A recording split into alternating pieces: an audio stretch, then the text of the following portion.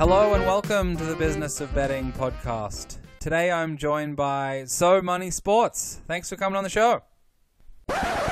Before we get into this episode, make sure you follow us on Twitter @bettingpod and check out the website businessofbetting.com. Guest suggestions are much appreciated. This podcast is proudly sponsored by Betfair Proprietary Limited. Betfair operates a betting exchange and is licensed in the Northern Territory of Australia. Residents of Australia can join Betfair by visiting betfair.com.au and support this podcast by using promo code BOBPOD. Please gamble responsibly. So thank you for listening and I hope you enjoy this episode of the Business of Betting podcast.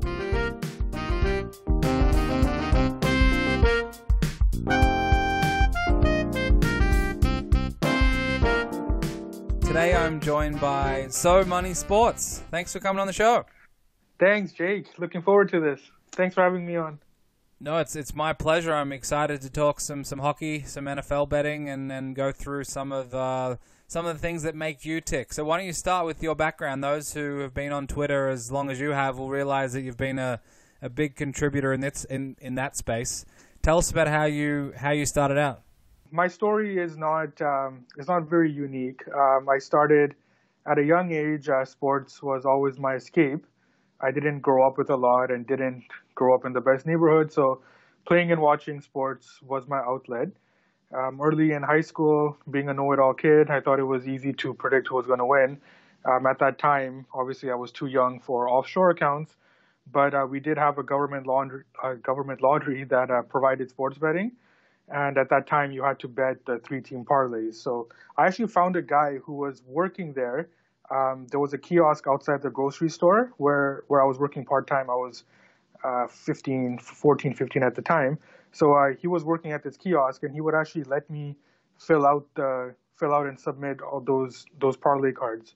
In the grocery store where I was working, I was too young to handle cash. So they had me stacking baskets for customers, and I actually found an opportunity to walk down with them to their cars to help them unload their shopping carts, and then many of them let me keep the loonies that they had to use as like the deposit. So the loonies are our dollar coins. We don't have dollar bills in Canada. We have the coins, and then so they would give me the loonies as a thank you, and then I would pool all those loonies together, go buy my parlay cards during my lunch break, and then spend the rest of the shift taking bathroom breaks to call the 1-800 numbers to check the scores.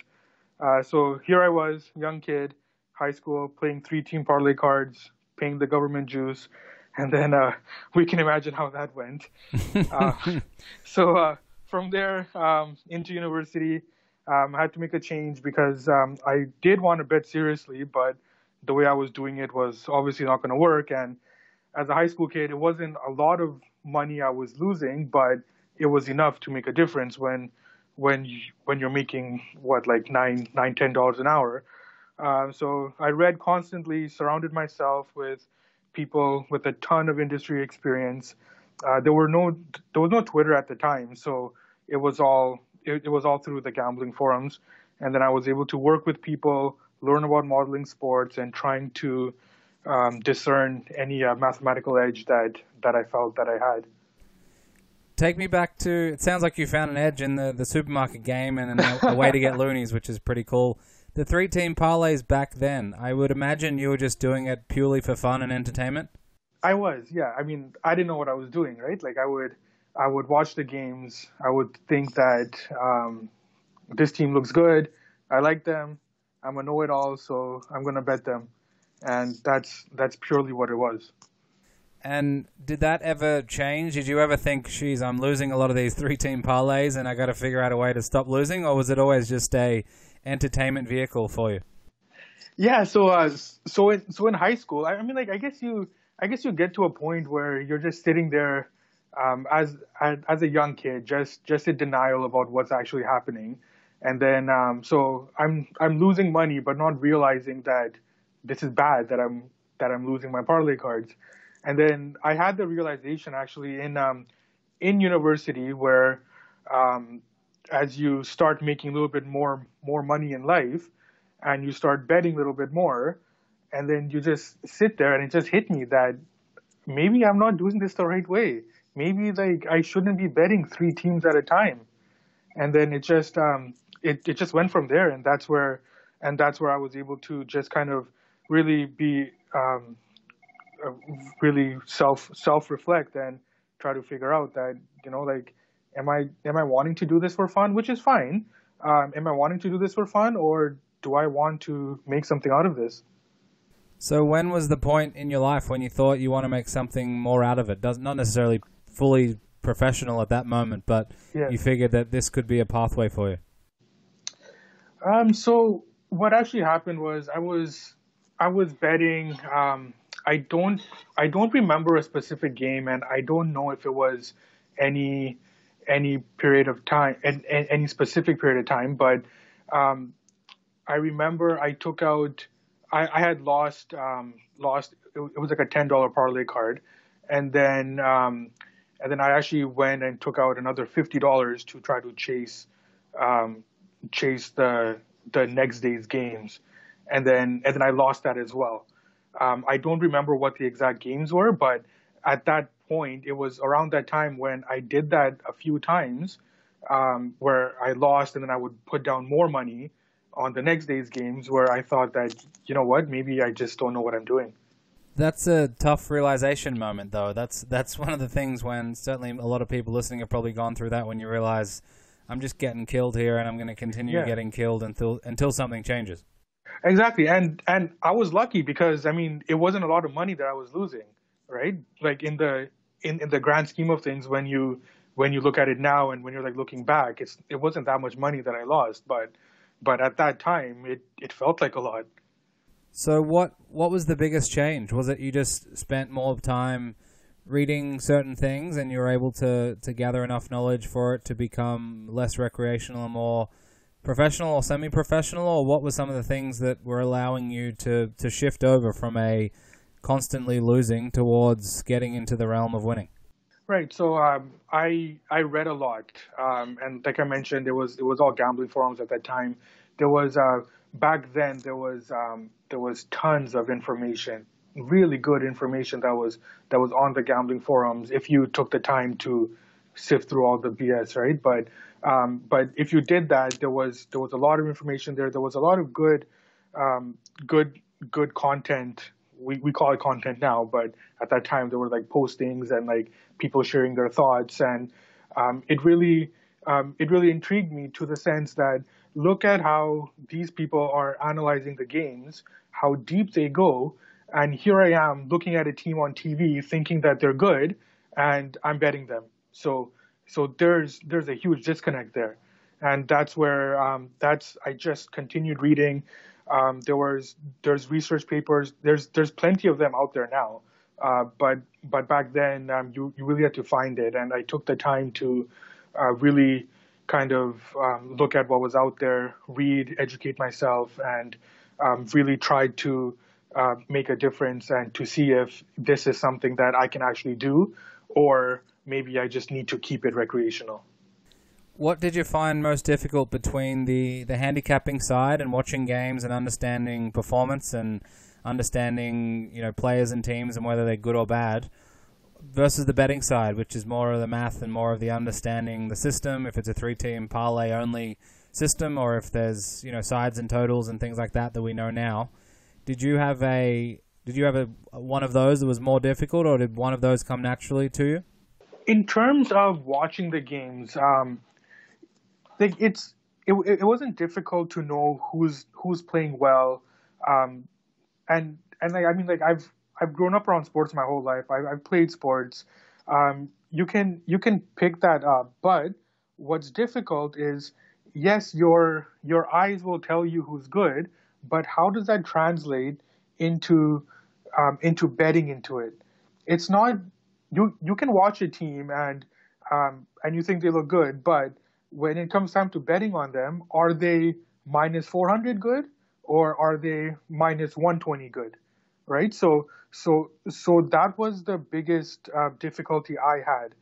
That how can I value these teams?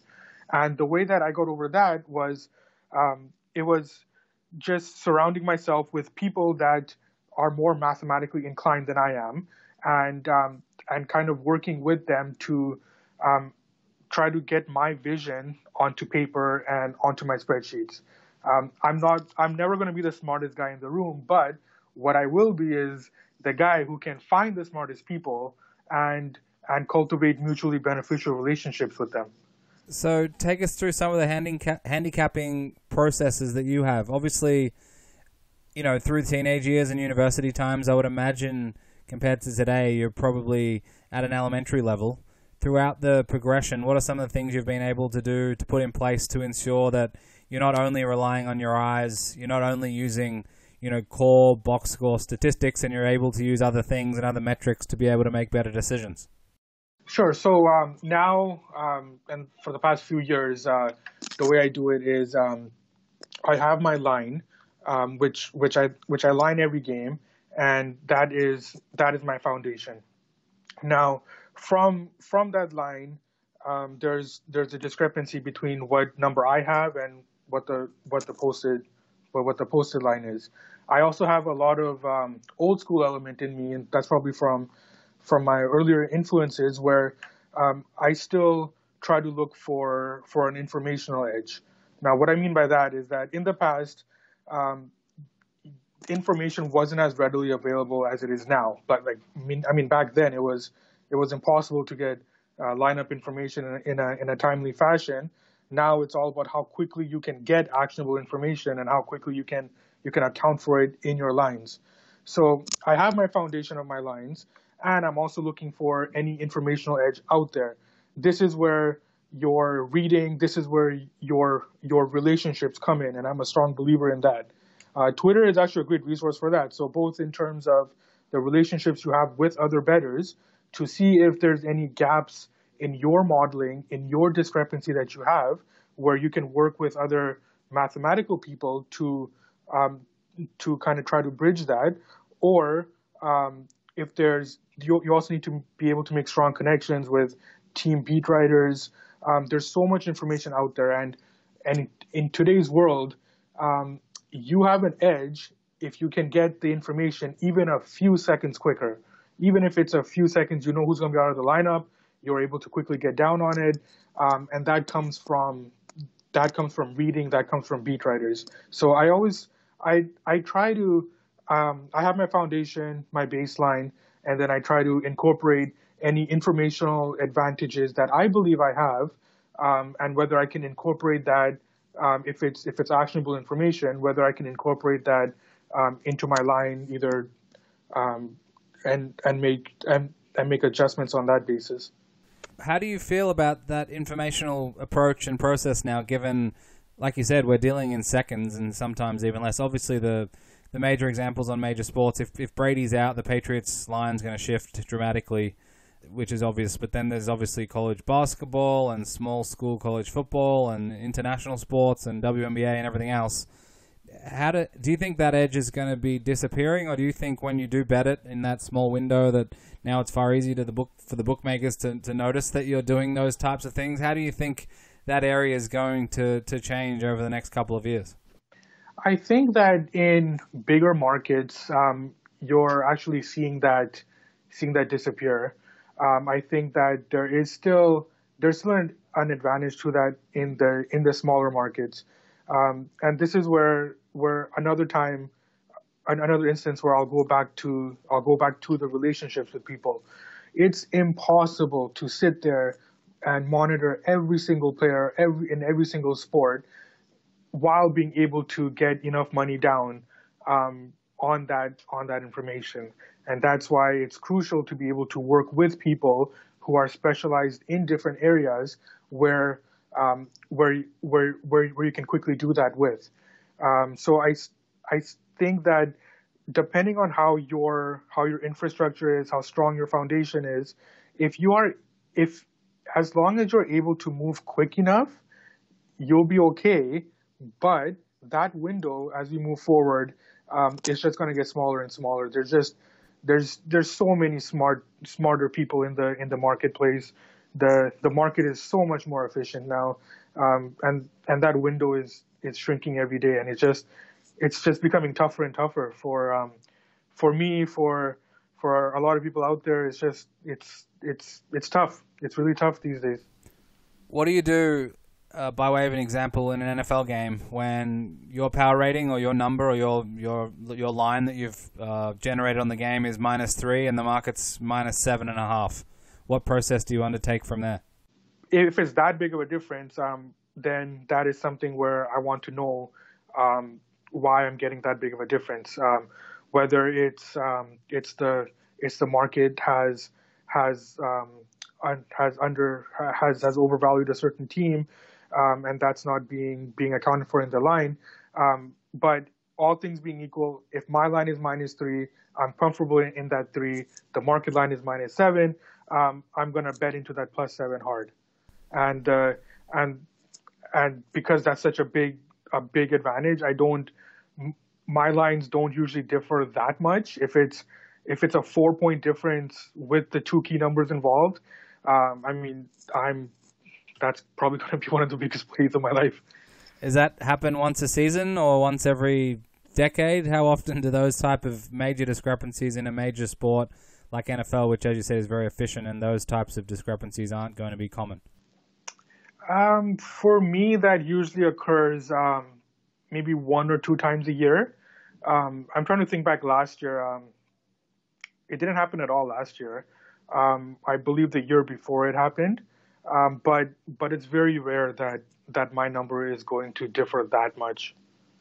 How do you feel about adapting your number back towards the market or regressing back to the market if that's an efficient market like NFL, for example, taking your number and having a blended number that factors in all the different information that's already in the market price? Well, you have to respect the market too, right? So, I mean, at some point you have to. It gets tough with the NFL because for a couple of reasons. So, the sample size is so small in the NFL. It's easy to value something that you think is significant, but it just turns out to be irrelevant. But you can't make those changes within a season, and you can't look at one game and make a big shift. The problem becomes that you have to respect the market as well. So in those situations, you have to trust your numbers, and then in the off season, you have to see if there's any like changes that you can make that when you're back testing that you're not getting that you're not as successful as you think. But in season, you can't make those changes unless if you're consistently off market that much, or you're consistently not beating the closing number. Then you probably shouldn't be using whatever you're using within the season. How do you feel about NFL generally? Let's just say 5 years ago to today, and then moving forward 5 years. A lot of people I hear now, smart people, saying that NFL sides at -110 is incredibly hard to beat or almost impossible to beat. Do you think that's generally true? And obviously there's other things you can do. You can bet earlier in the week. You can bet, at the right numbers and things like that and line shop. But do you think generally NFL sides are going to be pretty difficult to even get towards break even generally across the board? Well, let me just say this. I am so impressed with people that can beat the NFL long term. It is, for me, it's the toughest, it's the most efficient market. I actually had a losing year in the NFL last year, and I'm off to another tough spot this year. The thing with the NFL is that there's so many variables that have an edge for a small period of time, and they become irrelevant quicker than other sports. That's due to the sample size, and that's also due to I find that there's a lot more smarter people that are betting in the NFL, especially 3-4 years ago. I see a little shift away from that now, where a lot of my colleagues now they're not so focused on the NFL as they were in the past, and that goes back to just how tough it is. Going forward, I know that in the last few years I've actually started betting NFL earlier in the week. The problem with that, of course, is that is the limits. I have been lucky in that Canada's more liberal with their betting laws, and also I have a lot of colleagues, a lot of partners, a lot of friends where I am able to get money down at different offshore accounts where I'm okay in that sense. But I mean, you see sometimes books are opening totals later in the week, so that kind of defeats what I'm trying to do betting early in the week. So going forward, I think that NFL is just it's just going to get tougher, and it's incredibly tough right now, and I don't see it getting any better. If you don't mind, take us through the life cycle of an edge. And you touched on it a little bit, but it seems like things are lasting, a quarter, half of an NFL season. Was that always the case? Do you remember looking back 5, 7, 10 years that edges would come and go that quickly? Or is it getting to a point now with how quickly information is shared, how quickly different thoughts and opinions and ways to do things with the internet the way it is now, and Twitter and the world of sharing information? Do you think that's going to continue to get smaller and things might only be around for 3 or 4 or 5 NFL weeks? Definitely. I completely agree with that. So the last few years, I've seen a shift where anything that you think that there's an edge, it's picked up on immediately. You just have a small period of time where you can move on it, and then it's just gone. There's just so much information out there. There's so much advanced stats. There's so many smart people that are looking to try to get the same edge that you want in the betting line. So it's just getting smaller and smaller, and that information just being so readily available out there is just making it tougher, and the period of time where you have that edge, it's just shrinking significantly. You talked about working with other people and collaborating with others. How do you typically go about doing that? Because I would imagine there's people listening and people out there betting sports who are doing a pretty good job themselves. They might be winning at 1 or 2 sports. They're having a good time and they're building a bank. And they don't know necessarily how they should go about building their network. So what advice would you have for those who are looking at trying to grow their betting acumen and trying to get in contact with smart people in different sports? So the best way, we're lucky now. So I talked about the disadvantages of the readily available information we have, and how easily it is to transfer the information back and forth in terms of finding edges in the market. Now, conversely, the other side to that is that we're also lucky to be connected with people that easily connected with people that know what they're doing. Twitter is an amazing resource. I've built so many relationships through Twitter. What I would suggest, what I always recommend, is that reach out to people. I mean, the worst thing that's going to happen is that somebody doesn't get back to you, right? So I think that there's a lot of people out there that are serious. You do have to, just like the days of the online forum, you do have to kind of sift through all the bullshit. But once you find people that you can talk to, that you feel that know what they're doing, reach out to them. There's tons of people that just want to make money on their plays, and they just want to help people, and that's all there is to it. Yeah, it's interesting because I think it's something that people, certainly a younger generation, certainly people that are, used to being behind a keyboard on Twitter, they may not necessarily feel as comfortable building those networks necessarily, or if they are, they're typically only online. So being able to do that, and certainly those people that have been doing it for decades now who are out there and available, it's really cool to be able to spend time with them either online or on the phone or whatever it might be, just learning from them. Yeah, and I always talk to people that my generation, our generation, is the last generation that remembers what it's like to not have the internet, not have a smartphone, and also know and live through today.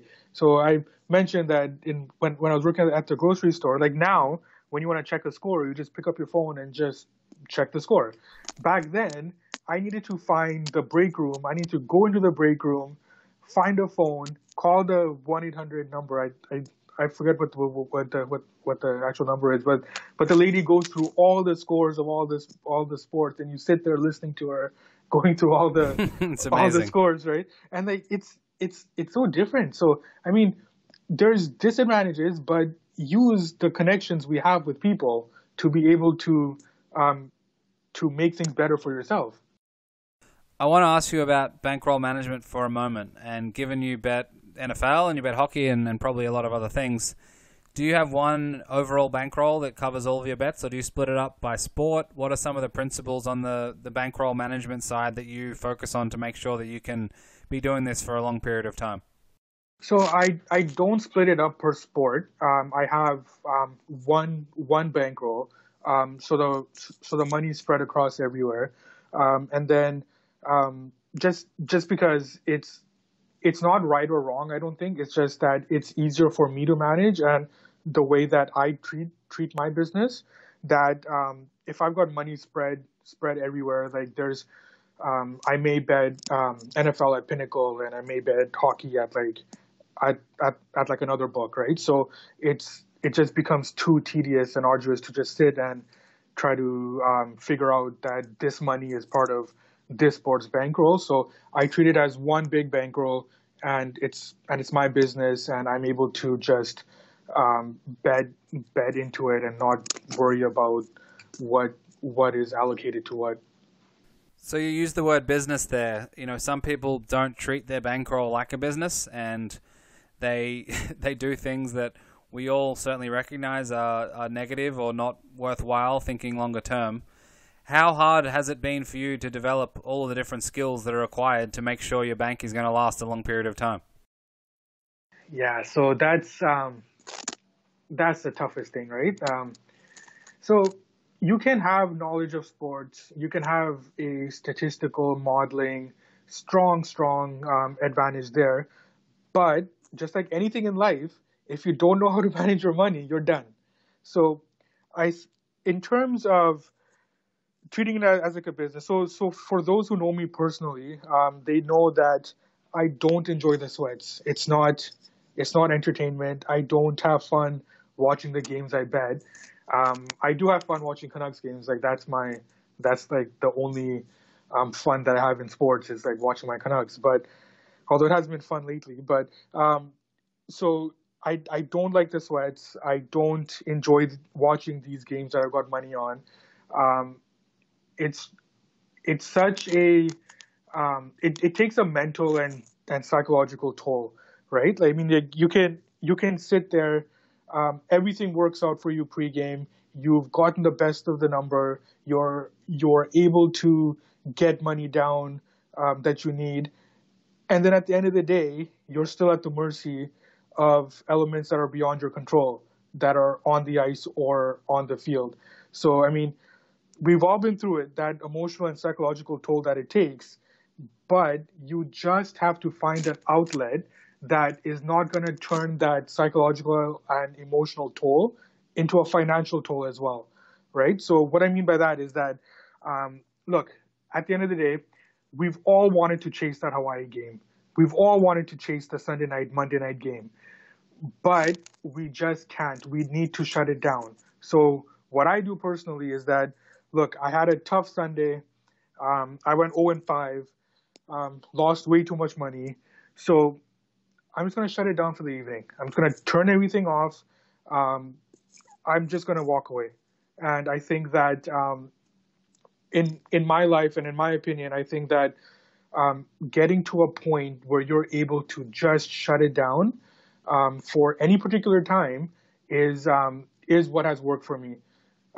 Others will say that, well, if you're shutting it down, then you're missing out on the edges that are still coming, and you're not betting into those edges which is not a sound mathematical strategy.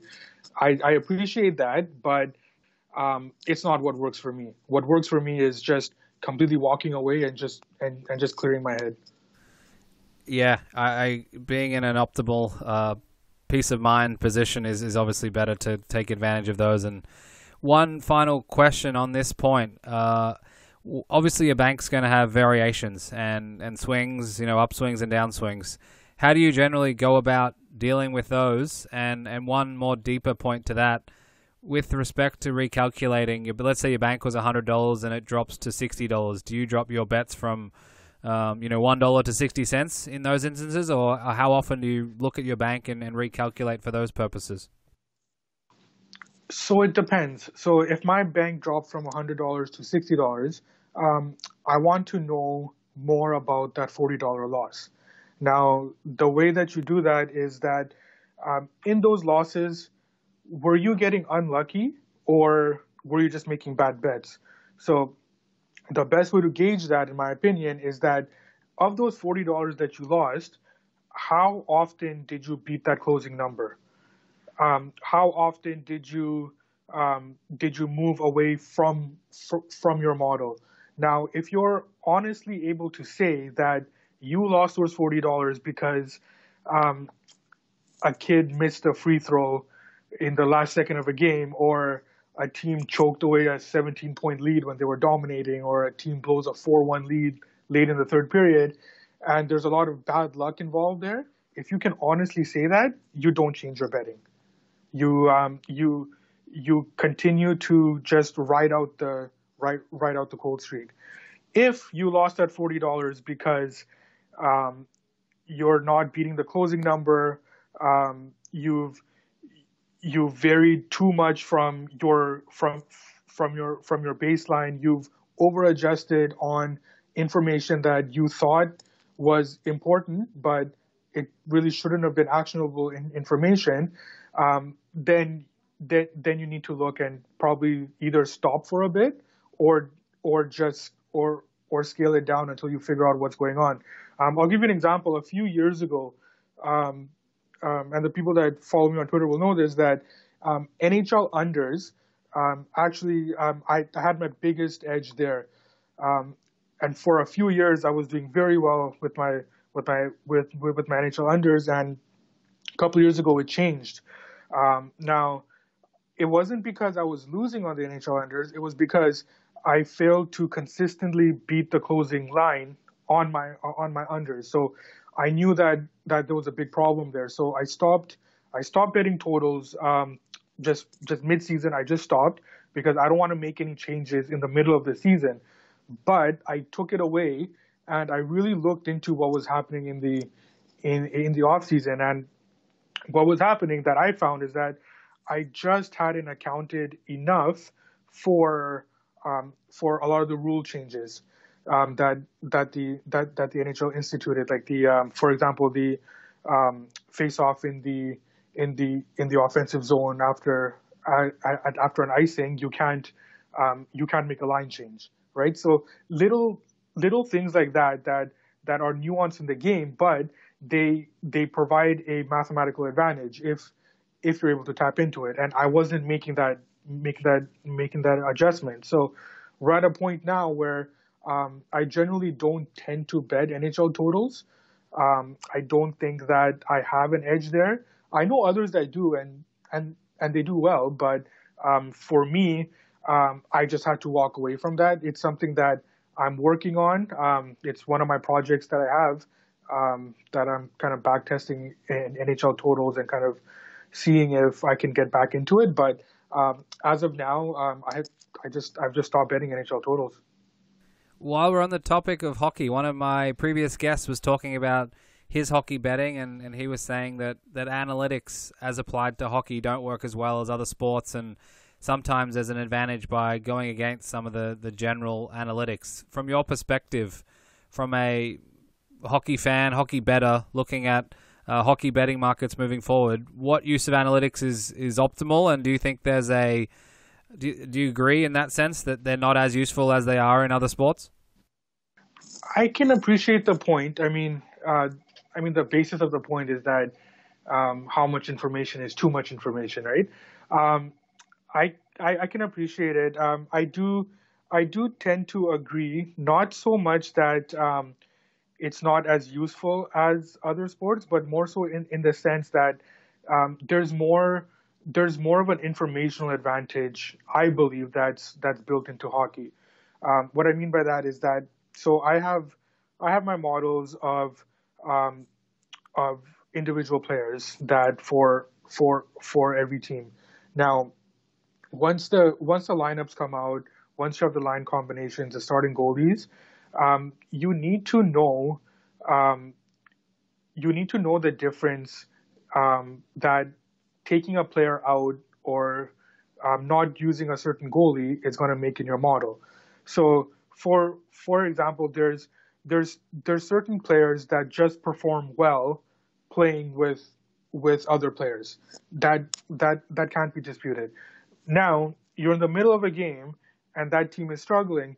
In that game, they're down 2-3 nothing, whatever it is, and now the coach shuffles all the lines, right? So that changes everything that you had pregame, because now that particular player is not at the optimal level that you had in your models. So whereas that doesn't happen in the NFL, for example, you have your QB rating, you have your running back, wide receivers, all the skill positions, D line, O line, whatever it is. Um, if you if you were to take one of them out, if you were to not put one in the optimal situation, um, it's not going to be as as big of an impact as the NHL, and that is where you need to be constantly on top of the information that's out there in terms of lineup changes, in terms of goalie changes. Um, so in a roundabout way, I do agree with him. In a sense, I'm just not fully there where I can say that it just doesn't matter completely, unequivocally compared to other sports. I'm not there yet, but I do appreciate that point. So, what about hockey generally as a betting option for those out there that don't do anything today with hockey? Do you think it's something worth considering? Do you think that it's more of an emerging sport moving forward? Obviously, with the low scoring in comparison to NFL or some of the other more high scoring sports, there's those elements, as exists with something like soccer today. But do you think that hockey is something people should be taking a look at because it might be something worthwhile to have in their betting portfolio in the future? I think so, and the reason I do think that is that it's a smaller market than the other sports out there. So if you're if you're in a position where you bet on hockey, you're able to find an edge with hockey. Theoretically, it should last you a little bit longer than the other bigger market sports out there. So we touched on the NFL, how efficient of a market the NFL is. Hockey is not there yet, so there is still opportunities in hockey, and I do think that it is beneficial to add hockey as part of your betting portfolio. Again, if you know what you're doing in terms of what you're looking for and your modeling. So, looking forward for yourself, have you thought generally about where you think you'll be at in 5 to 10 years' time, or at some point in the future? Obviously, things have changed pretty rapidly certainly from the government lottery 3-team parlay days, and as you aptly put, playing the government juice. Do you think things will be similar in a sense in 5 years? Do you think it's going to be rapid evolution and the global markets will consolidate around more standardized pricing? What are some of the things that you'll be reacting to, do you think, in the next sort of 5 to 10 years? So on a personal level, the last few months I spent most of my betting life in the shadows. And like what I mean by that is that I had my relationships with people, with my colleagues, with other bettors, just kind of off screen. So you you have my Twitter name, but you don't really know me. Um, and of course, the reason for that is that you need to be able to, as you have money spread out across all sports books, it's in my best interest and the interest of my partners, for me not to be out there so much. what we're finding now, and what I've realized is that with the legalization in the States, you have a much bigger pool of money that is in these markets. And with that comes a lot of people that, how do I say this nicely? There's, I know what you're going to say. yeah, so there's a lot of unsavory characters that want to prey on other people, right? Um, and so that is just going to increase as we move forward. Um, I don't sell my plays. The reason I put my plays out there in the first place is that um, for what I find is that it creates discussion. People ask me about my plays, either DM or text or whatever, and it creates dialogue. You find people that think like you or that have the same end goals as you, and you grow together. Throughout this podcast, I think that if you can take away one big thing from what I've been saying, it's that how much I value relationships with people, right? So as I move forward, I want to be in a position where while the actual betting is getting tougher, where you're not able to get as much money down or you're not able to have as much of an edge, you can still have relationships with people that think like you and where you can expand into other areas of this industry where you can all still make money together on your plays, exchanging ideas, working on different outs with each other. So I think that as I move forward, I think that coming out of the shadows a bit is where I see myself, where I can be more productive in this space, helping people and getting to where we all need to be together. Just generally on legalization, do you think net positive overall? It sounds like you're leaning in that direction, but do you think we'll look back and say it was a great thing overall, especially for more savvy professional bettors? Oh, depends on the government choose, right? I think that if you're looking at it from a broader perspective, it's really tough to say. I can see it going both ways. I'm kind of on the fence right now. Being able to get money down, being able to kind of step away from the stigma that is attached to what we do in like the outside world and like the real life, as it becomes legalized, I think that that'll be better. Now, that's not to say that going forward, there could be situations where with the legalized betting that if you're profiled as a winning bettor, well, sorry, if you want to bet with us, you're going to have to pay $140, right? So that's something I'm kind of on the fence on. I think that we need to see where it goes. I can right now, where I see the advantage is being able to get smart people who needed to be in the shadows, kind of getting them to step out into the light and being able to build relationships with those people, because we don't know what the future is going to hold. But if you can make those relationships now, then you can kind of get through the future together. Yeah, it's a very good point, and you know that point you're talking about minus 140 for the smart professional bettors. I hope bookmakers realize that the reason that they're smart professional bettors is because they can get around things like that, and they'll find people who can bet the minus 110 line or hopefully minus 105 lines, and they'll work out partnerships. So one final point, you touched on it in the beginning and also just recently in one of your answers with making sure you surround yourself with experienced people and experts in their space. And one other thing you mentioned earlier on as well was around you read constantly, and those are two things that are general themes when it comes to many professional bettors, many semi-professionals, or those looking to make a side living or a full-time living doing this. Are there any other elements outside of those two things that strike you that either A, work for you, or B, you see work for others? Because I'm sure there's many people that are looking for advice. They're not necessarily at a level yet where they are able to rely on their own skill set. What advice generally would you have for those types of people? It's not just about reading. It's what you're reading. So what helped me quite a bit is that reading research papers. There's plenty of people out there, university students, that's like a doctorate level or whatever, that have researched sports. They've researched analytics.